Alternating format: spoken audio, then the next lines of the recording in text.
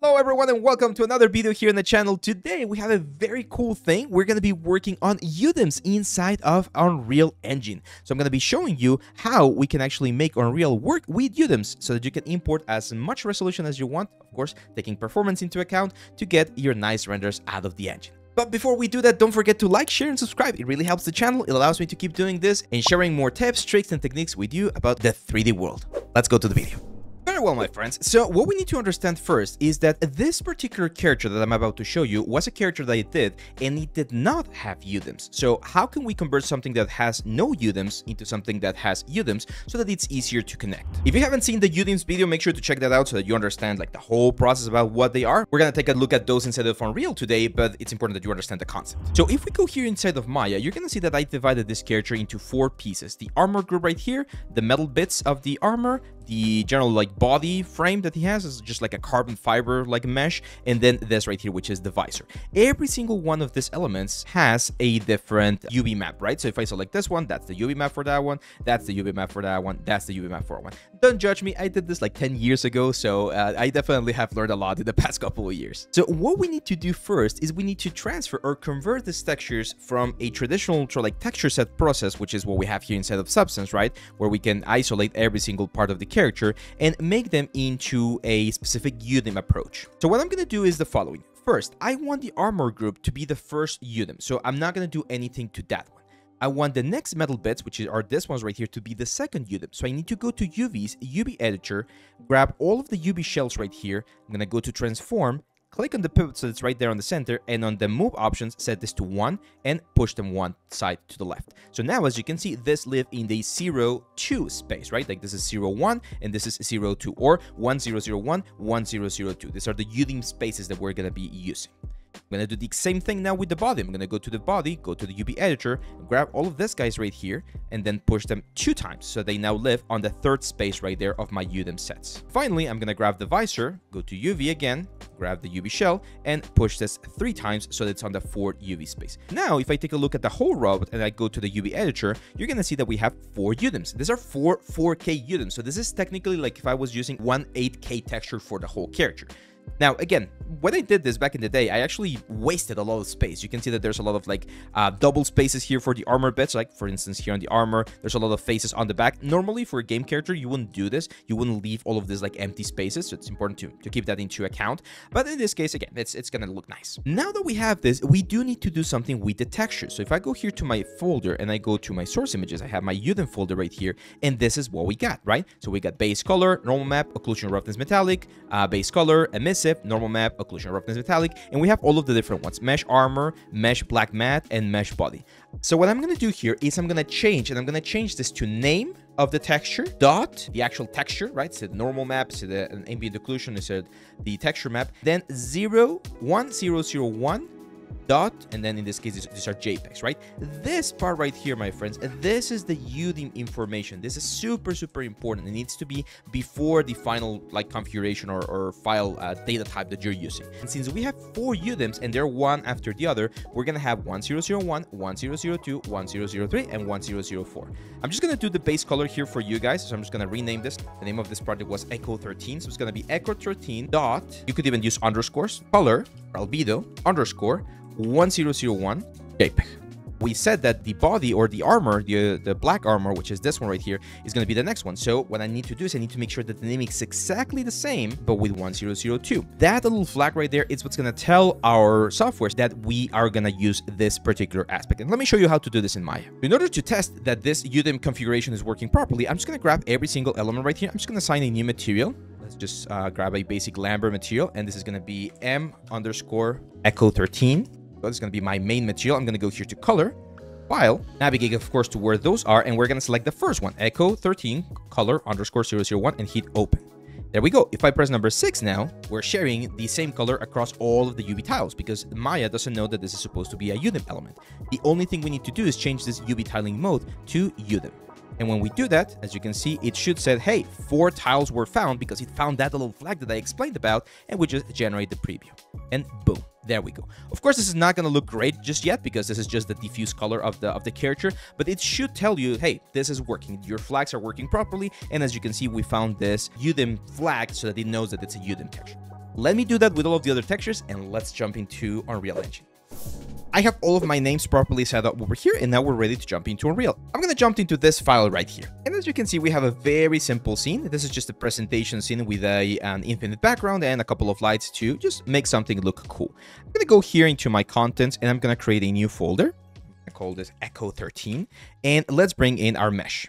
Of course, one thing that's very important is we need to export this new mesh that we have right here. So I'm going to say File, Export Selection, and I'm going to say Robot A, because this new mesh is the one that has the new UDIMs that we calibrated. We just drag and drop this into Unreal, hit import, and there we go. Now, as you can see, it splits it into all of the different parts. No problem. We can just grab all of this guys right here, drop him there into the middle of the background, and there we go. Our character is ready here inside of Unreal.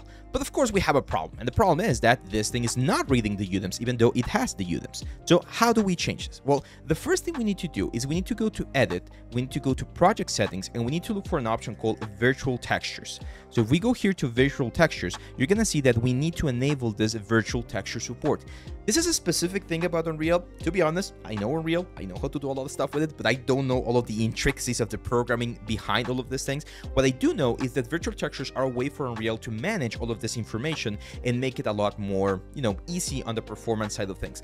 Most of the big projects that I've seen in the last couple of years, especially AAA games, will use some sort of virtual texturing sort of like workflow to make sure that they can bring in all of the amazing textures that we see. But you might not be using this all the time. For instance, when we do VR stuff, we usually don't use virtual textures because it's very heavy. It can be a little bit heavy on performance, okay? So I'm going to click on this thing and I'm going to say restart now. This is very important.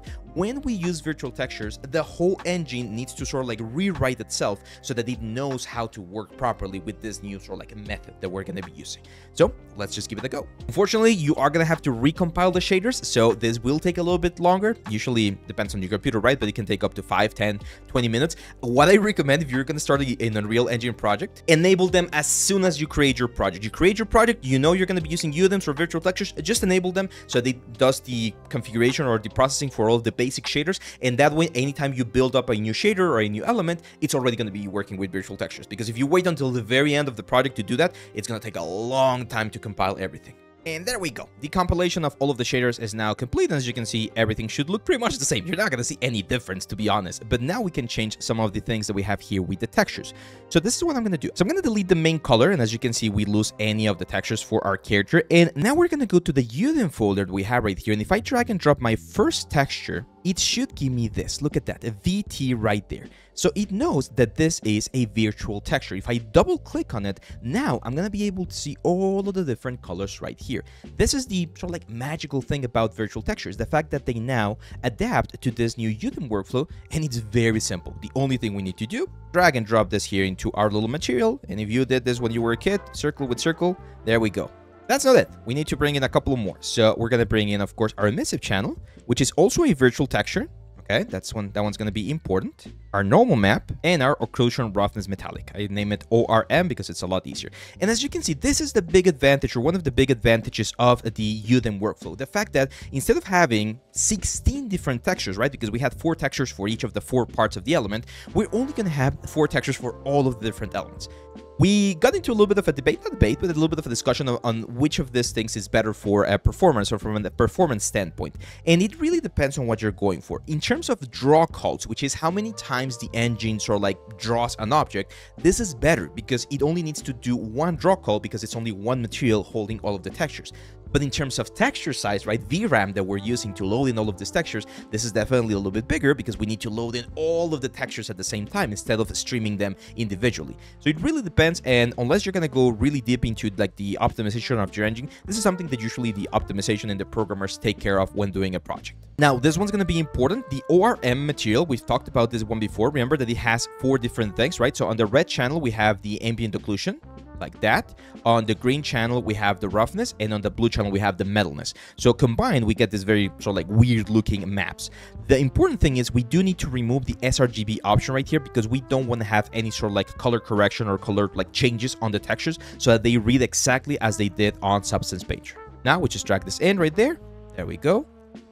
Red is ambient occlusion, green is roughness, and blue is metallic. Save. And there we go. Our textures are good to go. You can see all of the reflections there on the metal of the character, on the visor, right? Like everything is working exactly as we would have expected. And we are working with our UDIM workflow. The last one that we're missing is, of course, the emissive. Now, the emissive is an interesting case because the emissive, even though we need to give it the proper naming convention, right? So this texture is named emissive_1002. It doesn't have all of the other ones, so it should know that it needs to go to the second slot of our armor in this case. So this one goes into emissive color. It's gonna look a little bit weird there. Let's just make sure that it looks proper here. No, it's not looking proper, so what can we do to fix it? So, the problem that we have is that this doesn't know, Unreal doesn't know that this texture is only supposed to be on UDIM number 2, 1002, and it's trying to place it on the first slots that it sees, right, 1001. That's why we're seeing it here on top of the armor.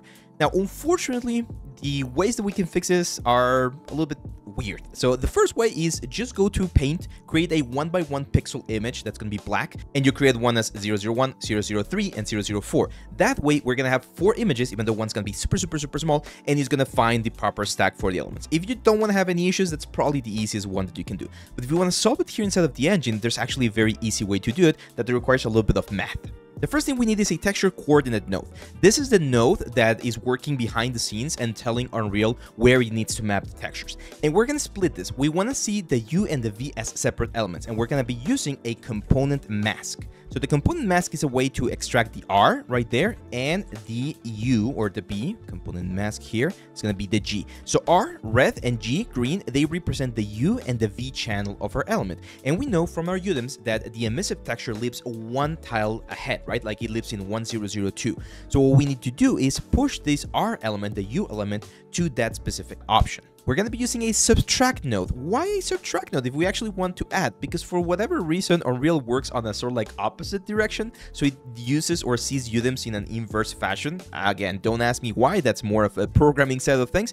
But if we just take this value right here from our UVs and subtract 1, which as you can see, it's already set here in constant V, what we're telling is move this thing 1 space to the left, which in this case, it will be 1 space to the right, which is what we need for our particular texture. Now, we need to rejoin this by using an append vector node, which is just going to take the value of A, which in this case is U, and the value of G, which in this case is V, right? U, V, R, G, and it's going to allow us to push this into the UV maps right there. We hit save, and over here, you're going to see that now our element is looking exactly as what we want, with the UVs exactly where it needs them to be. All of the glowy bits on the nice metal chromatic elements that we have right there.